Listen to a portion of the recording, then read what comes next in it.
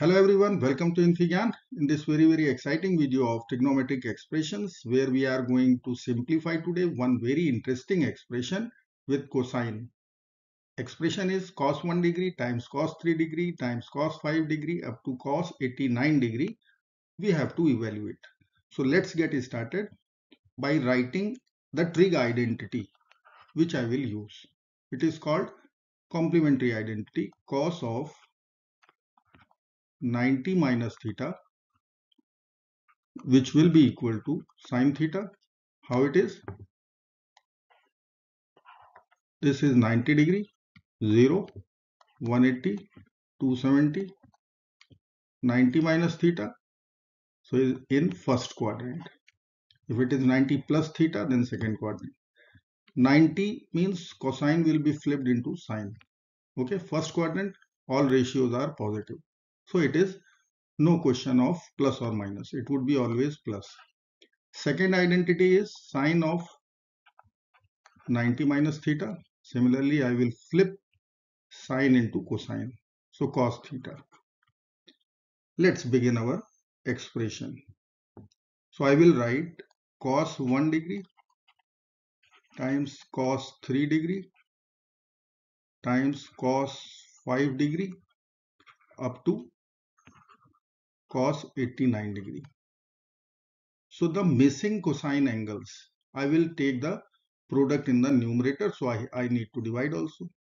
So I will write cos 1 degree, cos 2 degree, cos 3 degree already there, cos 4 degree I am introducing, and so on up to cos 44 degree, cos 45 degree, and then cos 46.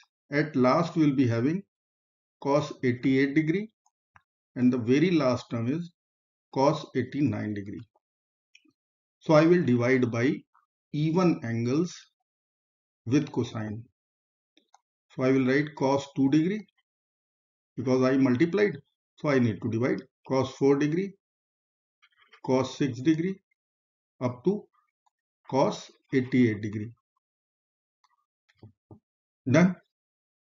Now target only on cos 45, the central term, the middle term exactly. So you can see that value we know 1 over root 2. But after that, there is cos 46 degree. So we can write this cos 46 as cos 90 minus 44. Cos 88 as cos 88 as cos 90 minus 2 degree. Cos 89 as cos 90 minus 1 degree. Okay, so what I am going to do after cos 45, I am going to write every angle with sine, and using this property I will convert it into cosine into sine. Okay, my target is to write into sine form. So let's write cos 1 degree, cos 2 degree up to cos 44 degree. Then there will be cos 45 central, and then cos 46 is sine 44. At last we will have cos 88, we will write sine 2 degree. Cos 89 sine 1 degree over cos 2 cos as it is unchanged, cos 2 degree, cos 4 degree, cos 6 degree, and cos 88 degree. Now you can see, let me change color. See, sine 44, cosine 44 available there. Similarly, cos 43, sine 43. At last term, you can see sine 1 degree, cosine 1 degree. Don't you think we should write in this manner? Sine 1 degree, cos 1 degree, put in bracket. Then I will write sine 2 degree, cos 2 degree, and so on. And then at last what we will have? Sine 44 degree in pairing cos 44 degree, and which won't be paired, that is sine, or better is to write cos 45 degree. Denominator is as it is. So cos 2 degree, cos 4 degree, up to cos 88 degree. Okay. Now it is obvious. 2 sin A, sin B, sin 2A. Sin 2A is 2 sin A, cos A. So let me use that identity. So I will write by multiplying 2. So I will write 2 sin 1 degree, cos 1 degree,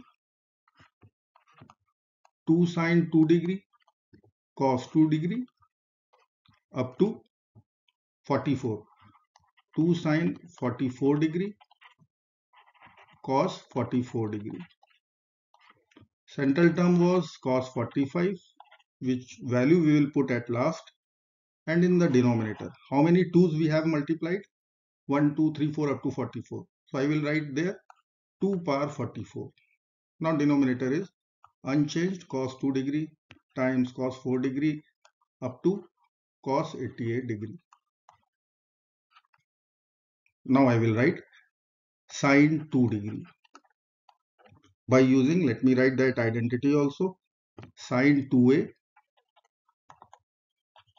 is 2 sin a cos a. Okay, let's use that identity. So what I will write, sin 2 degree, 4 degree, 6 degree, and at last I will write sin, what I will write, 88 degree and cos 45 degree divided by 2 power 44, and the bracket is cos 2 degree, cos 4 degree.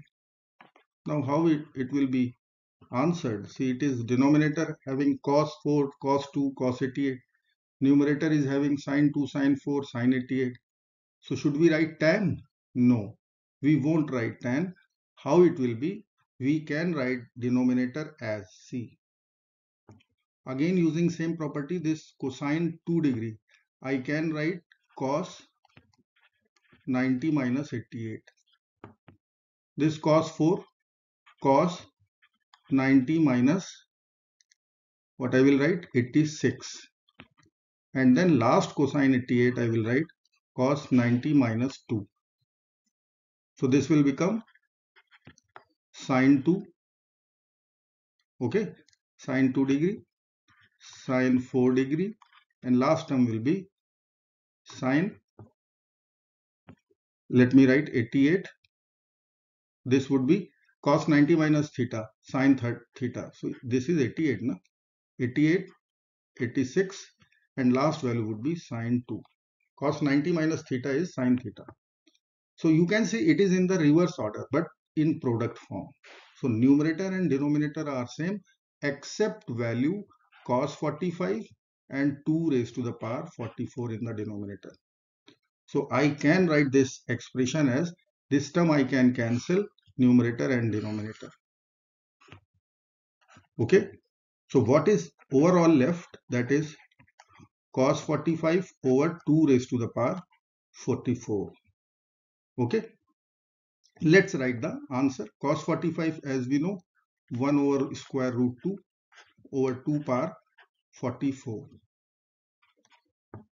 So I can write this is 2 power 44 times 2 power half.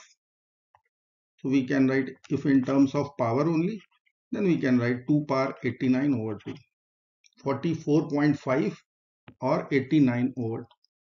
So this is our answer.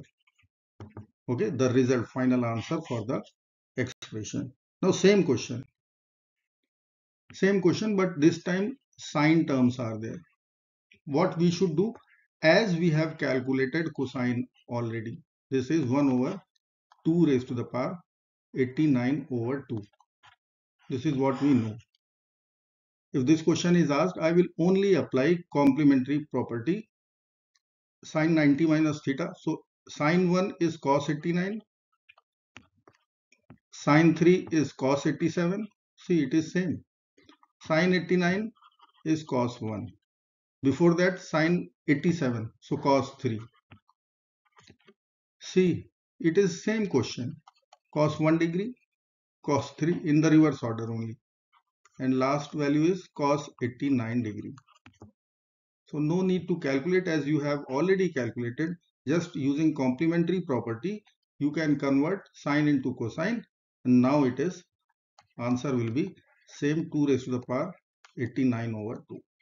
I hope you like this video. Somewhere you will find it is meaningful. Thank you so much for watching. Do not forget to like, share and subscribe. Bye bye till next video. Take care.